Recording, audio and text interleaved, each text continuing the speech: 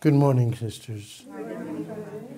The intentions for Holy Mass this morning for Elle Sylvester, Effie Foxeang, Dr. Stuart Moore and Hendrik Martin on their birthdays, for healing for Courtney and Graham Fraser, and for all those recommended to our prayers, and for the repose of the soul of Sister Mary Helen of the Divine Infant of the Cebu Carmel, who died early this morning, and those who died recently and the souls in purgatory, and for peace in the world, and for continued blessing and protection on Pope Francis and his pilgrimage in Iraq.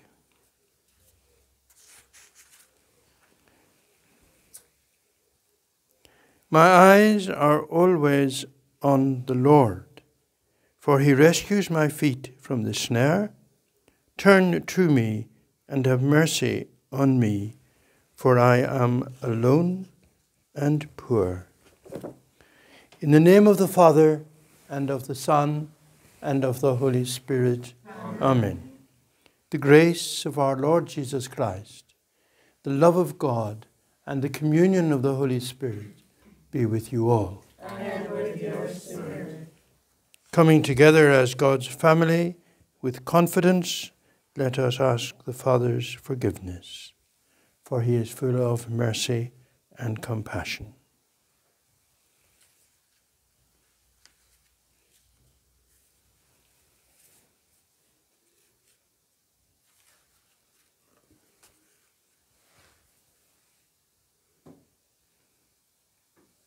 Lord Jesus, you came to gather the nations into the peace of God's kingdom. Kyrie eleison. Kyrie eleison. You come in word and sacrament to strengthen us in holiness. Christe eleison. Christe eleison. You will come in glory with salvation for your people. Kyrie eleison. Kyrie eleison. Let us pray.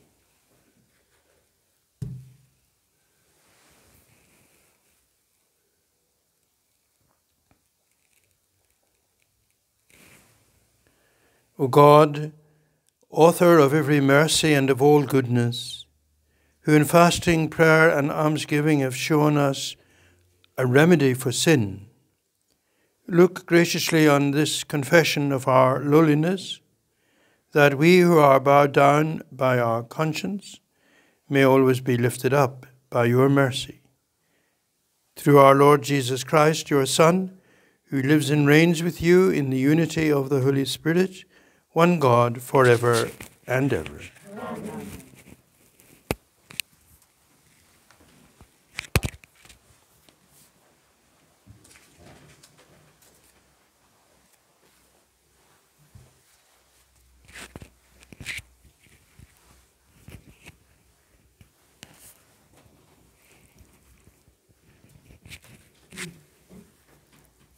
A reading from the book, first reading. A reading from the book of Exodus. In those days, the people thirsted for water, and the people murmured against Moses and said, "Why did you bring us up out of Egypt? To kill us and our children and our cattle with thirst?" So Moses cried to the Lord, "What shall I do with this people? They are almost ready to stone me." And the Lord said to Moses, "Pass on before the people, taking with you some of the elders of Israel, and take in your hand the rod with which you struck the Nile, and go. Behold, I will stand before you there on the rock of Horeb, and you shall strike the rock, and water shall come out of it, that the people may drink." And Moses did so in the sight of the elders of Israel. And he called the name of the place Massah and Meribah, because of the fault-finding of the children of Israel, and because they put the Lord to the test by saying, Is the Lord among us or not? The word of the Lord.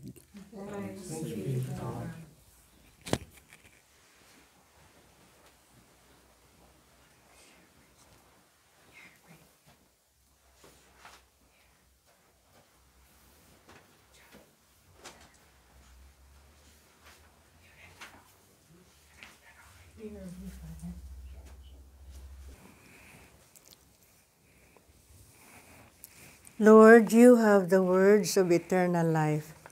Lord, you have the words of eternal life. The law of the Lord is perfect. It revives the soul. The decrees of the Lord are steadfast. They give wisdom to the simple. Lord, you have the words of eternal life. The precepts of the Lord are right. They gladden the heart. The command of the Lord is clear. It gives light to the eyes.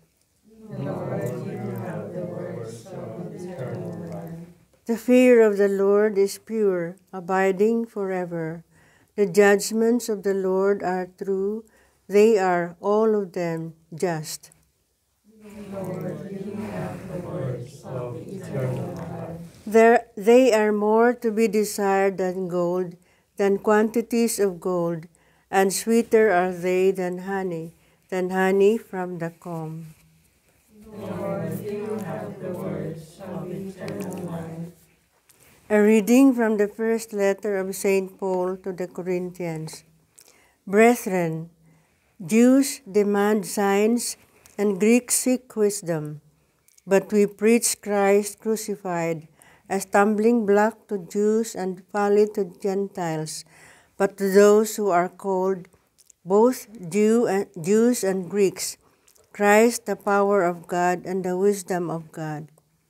For the foolishness of God is wiser than men, and the weakness of God is stronger than men. The word of the Lord. Thanks be to God. Glory and praise to you, O Christ. Glory and praise to you, O Christ. God so loved the world that he gave his only Son, that whoever believes in him should have eternal life. Glory and praise to you, O Christ.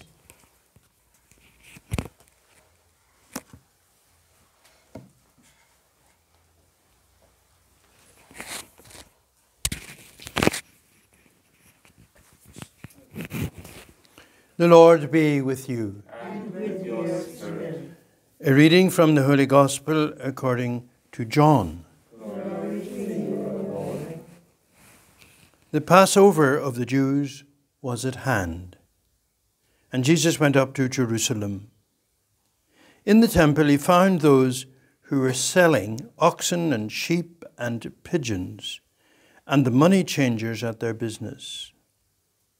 And making a whip of cords, he drove them all, with sheep and oxen, out of the temple, and he poured out the coins of the money changers and overturned their tables.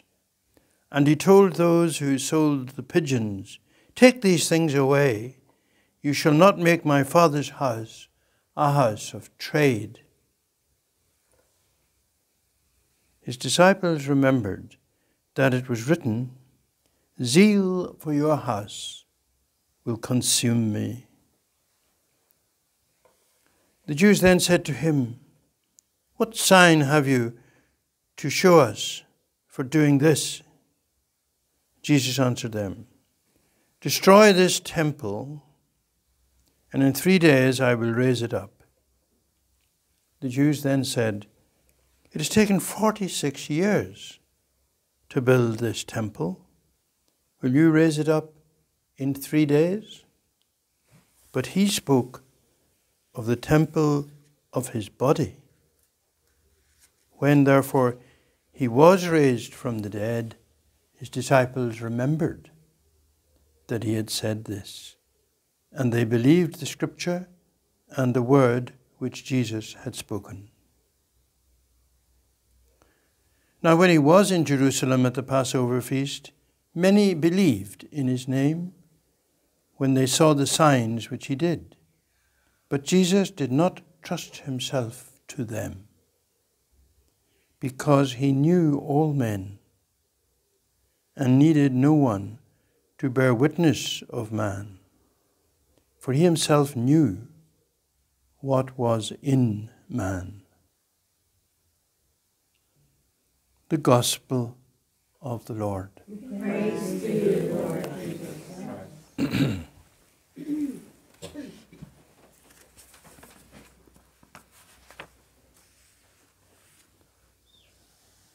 And so this is a very powerful Gospel on this third Sunday of Lent, year B.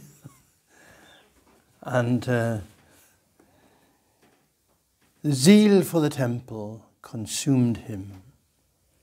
And the disciples, the apostles, remembered that text when they saw his behavior in the temple and how he was cleaning it out. So that is a great theme in our Catholic tradition. But greater still is the insight that Jesus himself is the new temple. That the physical building was indeed only a sign, a preparation for a reality which no one could have imagined, that he himself was the new temple, the new presence of God among people. But what I want to reflect on more closely for a moment is these words at the end of this gospel passage. He knew all men. He needed no one to bear witness of man, for he himself knew what was in man.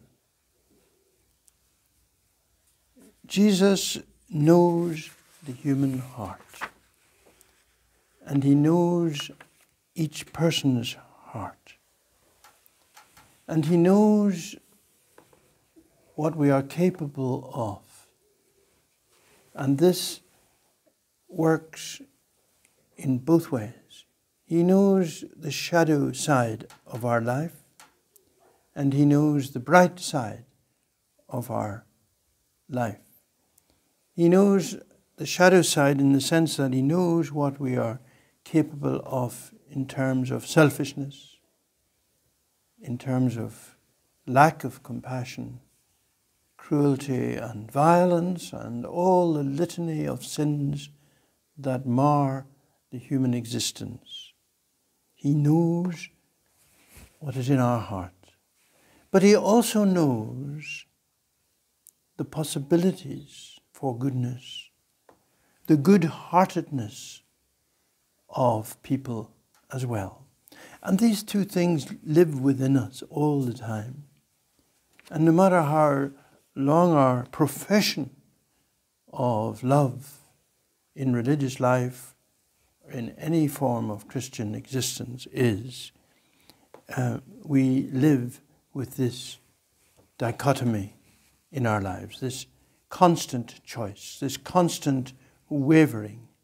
And our prayer is, and surely the stimulus from the gospel today is to ask ourselves, do we know it as clearly as Jesus knows us? Do we know ourselves? Have we looked steadily at the shadow side of our life so that we are, if you like, prepared to be surprised by sin and weakness and limitation? That we are steeled against it and know that without the grace of God, we cannot succeed. But do we also know what God wants of us? Do we know the goodness that is already in us? And clearly we've got to get the balance right. If we concentrate on the negative, that we are capable of, then we could lose heart. But if we concentrate on the goodness and the opportunities that are given us, then we have a heart-to-heart relationship with Jesus. So we will ask him today to purge our hearts as he purged the temple. We invite him to strengthen us and to reveal to us what is possible for us and to what he is calling us. We pray that we will allow Jesus to live in our hearts. Amen.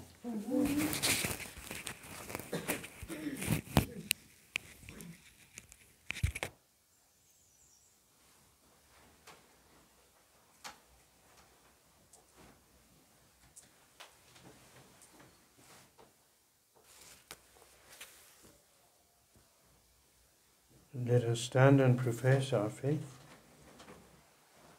I believe in God, the Father Almighty, creator of heaven and earth, and in Jesus Christ, his only Son, our Lord, who was conceived by the Holy Spirit, born of the Virgin Mary, suffered under Pontius Pilate, was crucified, died, and was buried. He descended into hell. On the third day he rose again from the dead. He ascended into heaven and is seated at the right hand of God, the Father Almighty. From there he will come to judge the living and the dead.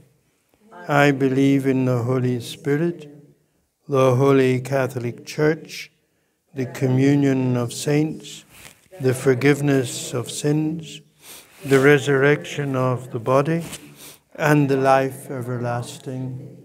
Amen. Jesus has trusted himself to us, and therefore we pray with great confidence.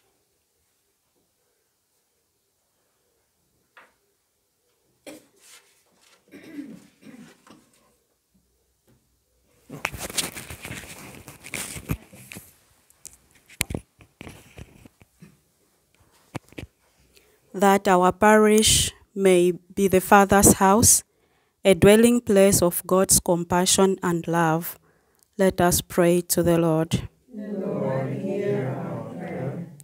That the churches and the faith communities of the Christian world may look beyond their different expression of belief and celebrate together the wisdom and love of God, let us pray to the Lord. Lord, hear our prayer. That the work of scientists and doctor researchers may enhance our respect for nature and our gratitude to God for the wonders of creation. Let us pray to the Lord. Lord, hear our prayer. That couples and families experiencing difficult times in their lives together may realize a new presence of Christ in their midst. Let us pray to the Lord. Lord, hear our prayer. That we may imitate the crucified Christ in our selfless outreach to the poor, the forgotten, and the abandoned. Let us pray to the Lord. Lord, hear our prayer. That all who have died, especially Sister Mary Helen, and those who will return to God during this Lenten season, may share the eternal victory of the risen Christ. Let us pray to the Lord. Lord, hear our prayer. That God may hear the prayers we now make in the silence of our hearts.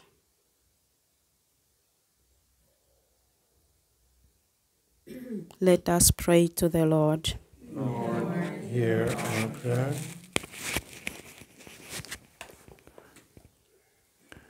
We come before you, O God, with open and humble hearts.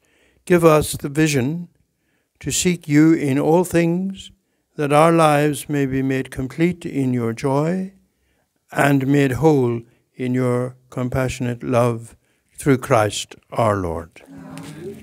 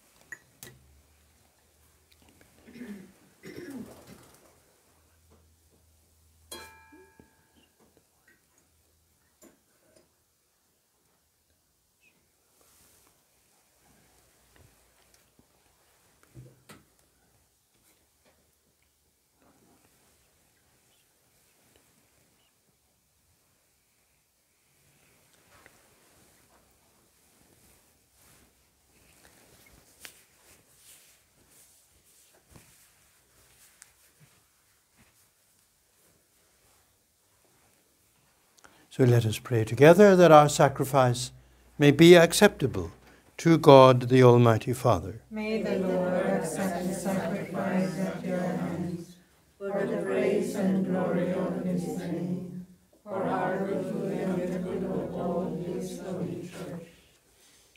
Be pleased, O Lord, with these sacrificial offerings, and grant that we who beseech pardon for our own sins may take care to forgive our neighbour through Christ our Lord. Amen. The Lord be with you. And with your spirit.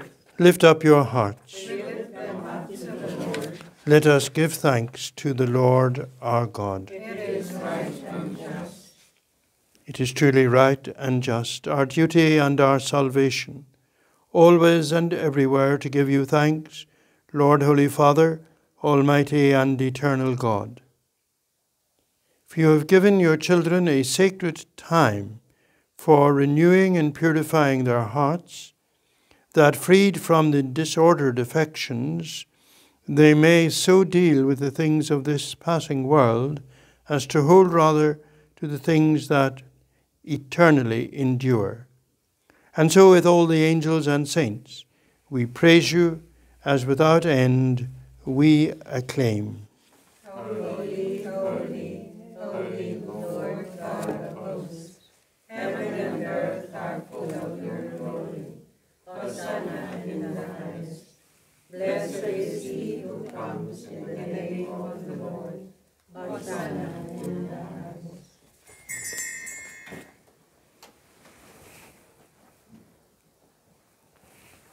You are indeed holy, O Lord, and all you have created rightly gives you praise.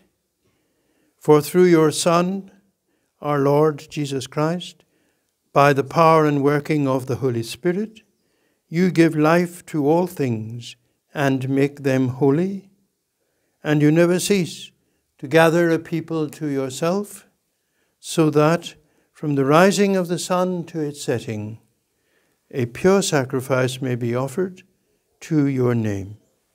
Therefore, O Lord, we humbly implore you, by the same Spirit, graciously make holy these gifts we have brought to you for consecration, that they may become the body and blood of your Son, our Lord Jesus Christ, at whose command we celebrate these mysteries. For on the night he was betrayed, he himself took bread, and giving you thanks, he said the blessing, broke the bread, and gave it to his disciples, saying, "Take this, all of you, and eat of it, for this is my body, which will be given up for you."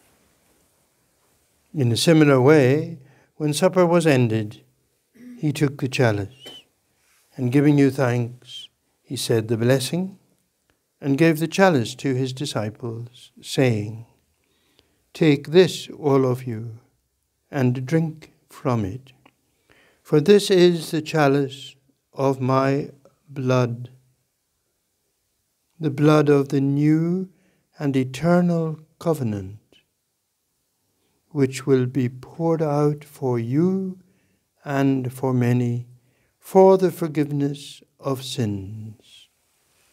Do this in memory of me."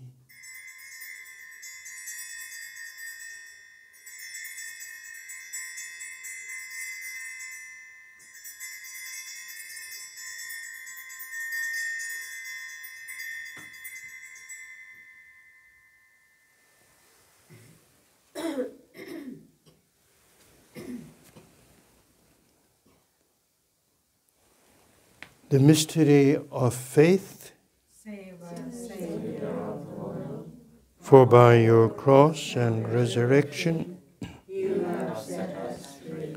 therefore, O Lord, as we celebrate the memorial of the saving passion of your Son, his wondrous resurrection and ascension into heaven, and as we look forward to his second coming, we offer you in thanksgiving this holy and living sacrifice.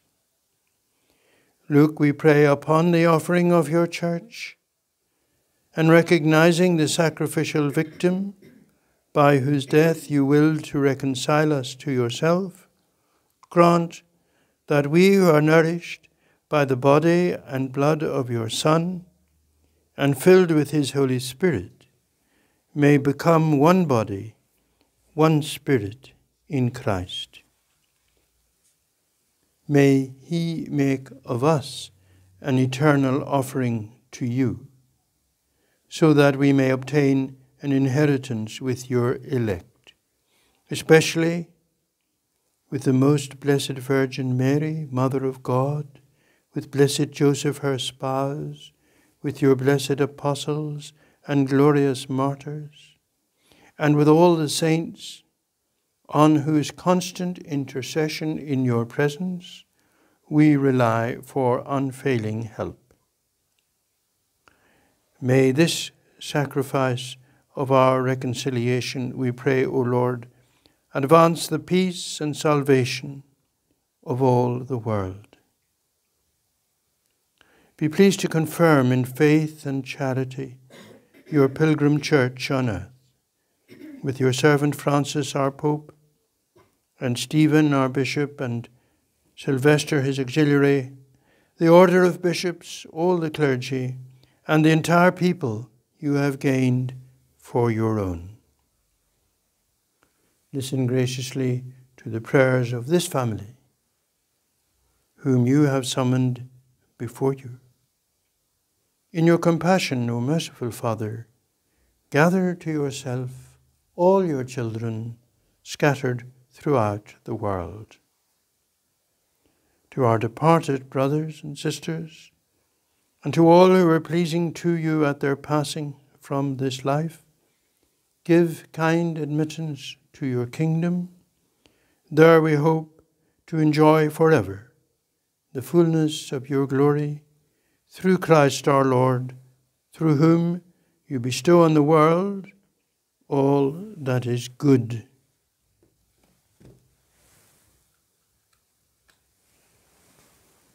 Through him, and with him, and in him, O God, Almighty Father, in the unity of the Holy Spirit, all glory and honor is yours, forever and ever. Amen.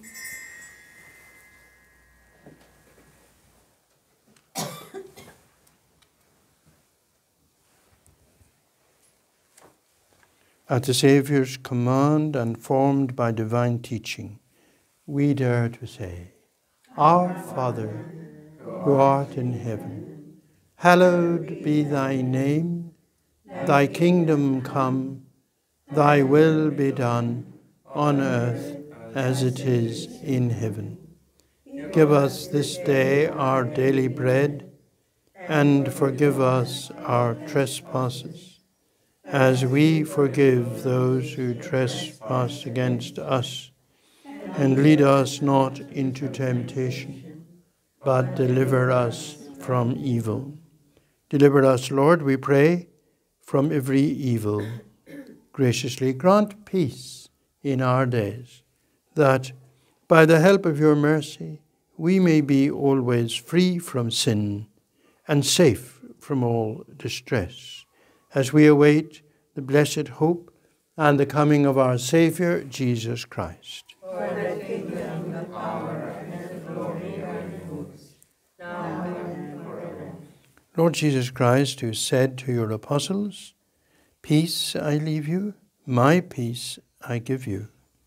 Look not on our sins, but on the faith of your church, and graciously grant her peace and unity, in accordance with your will, who live and reign forever and ever. Amen. The peace of the Lord be with you always. And with your spirit. Lamb of God, You take away the sins of the world. Have mercy on us.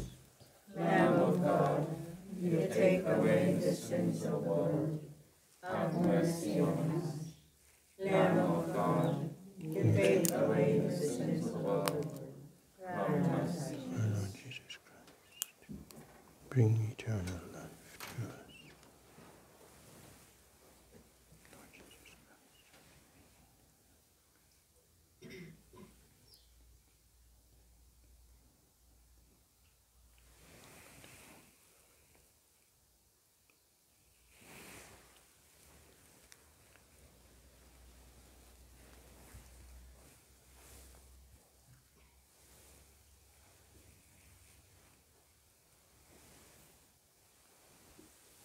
Behold the Lamb of God. Behold him who takes away the sins of the world. Blessed are those called to the supper of the Lamb. Lord, I am not worthy that you should enter under my roof, but Only say the word, my soul shall be healed.